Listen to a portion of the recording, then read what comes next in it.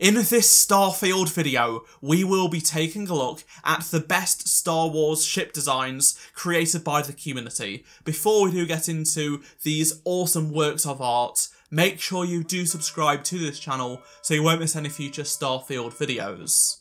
So since the game has released in early access, the Starfield community has been hard at work creating all kinds of things for the game, from incredible ship designs to awesome mods. Now, the ship designs have, of course, had a lot of inspiration from Star Wars. So many people have been trying to recreate their favourite Star Wars ships in the game, and it has been possible, to be honest. Even though a lot of the parts aren't things that we see in Star Wars, a lot has been recreated pretty damn well within the game. So you are able to pilot some iconic ships from Star Wars in Starfield as your main ship, or one of the secondary ships, whatever ship you want to use in the game. A lot of the ships are coming from the original trilogy era, that just does make sense, but there are some Clone Wars era ships, as well as the post-Return of the Jedi era with the Mandalorian stuff, so it's pretty cool to see, and we will be taking a look at the very best I've seen. The first one is going to be the Razor Crest by Supermarket Decent 306 on Reddit, and as you can see, they did an absolutely incredible job recreating the Mandalorian ship, the Razor Crest, which was gone far too soon. Not only does it look really accurate to what we actually got in the show, but Supermarket Decent also added text to display what parts are which, so you can actually recreate this version of the Razor Crest for yourself in your own Starfield game. To me, this is by far one of the best Star Wars ship designs that have been recreated in Starfield yet. It's just a really good recreation. Next up is the Y-Wing from Smythe on Reddit, and whilst the proportions are a little bit out, this is still really damn good. As you can see, it looks just like the Y-Wing, and I think this is fantastic. There has been a few people create Y-Wings, but I would say this is the best one. Much like with the Razor Crest, these are just the very best that have been created for these two ships so far. Another ship that features yellow that has been recreated is Anakin's Jedi Interceptor from Revenge of the Sith. This was made by Lord Jasper on Twitter, and as you are able to see, it looks pretty damn good. It even has R2-D2 in the side of the ship, which is just a real nice touch. It is missing the end plates for the wings that open up in attack position, but nevertheless, this is really good. I've seen a couple of Anakin's Interceptors been recreated in Starfield, but this is by far the best one. Next up is one ship that is less popular than the others, but is still looking fantastic in this recreation. It's the Rogue's Shadow, which is Starkiller ship from Star Wars The Force Unleashed. This was created by 097, and as you can see, it's a really well-made design.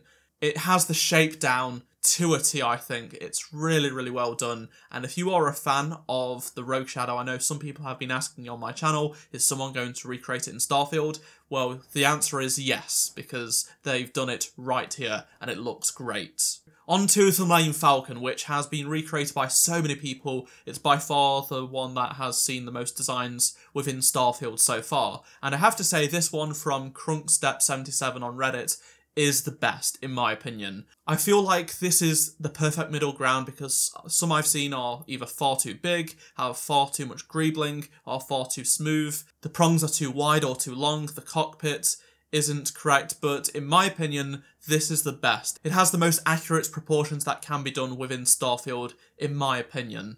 Another really awesome ship design that has been recreated within Starfield is the Republic cruiser that we saw at the beginning of the Phantom Menace. This is a ship quite a few people do like, and the Mighty Milkman on Reddit did post this version of it in Starfield, and it's done really, really well. From the design to the colour scheme, it's nailed in my opinion with what parts are available within Starfield. I know a lot of people will enjoy using this as their main ship. It's one of the more bigger ships compared to ones that we've seen within this video so far, so I think people will really enjoy using it.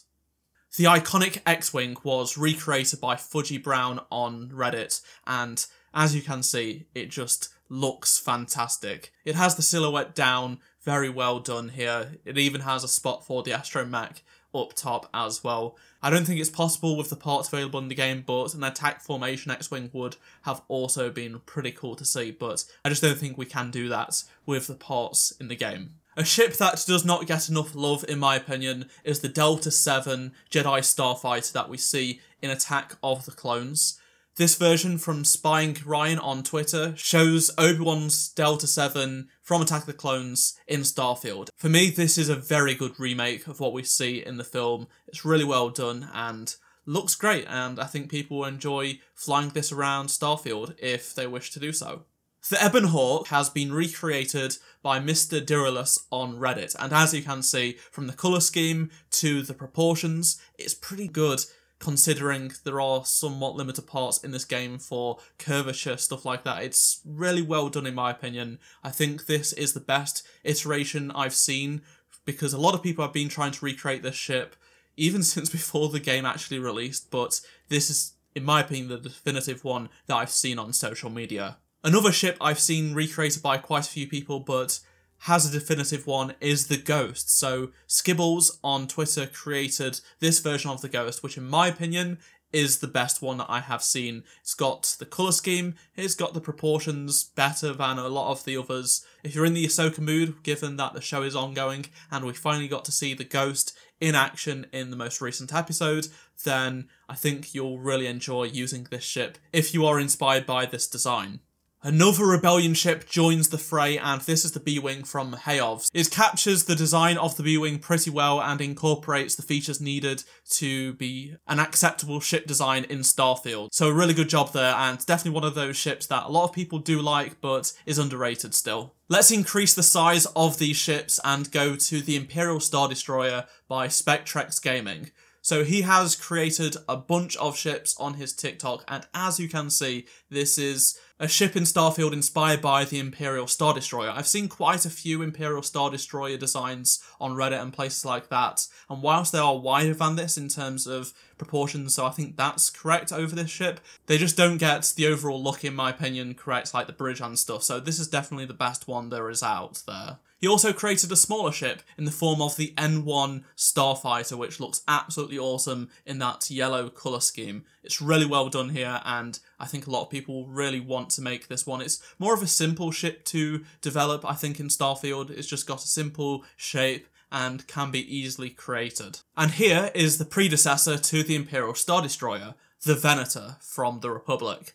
And as you can see, it takes a similar shape to the Imperial Star Destroyer. It does have that colour scheme and a slightly wider shape, and I also think the rear also looks really good in my opinion. The engine location and whatnot is really good. And then we have the Tantive 4, which is a personal favourite ship design of mine, and I'm sure a lot of other people, and once again, the dimensions are pretty well done, the colour scheme looks great, and definitely does work in the case of Starfield in terms of the design, what it was meant to be used for, and of course its size.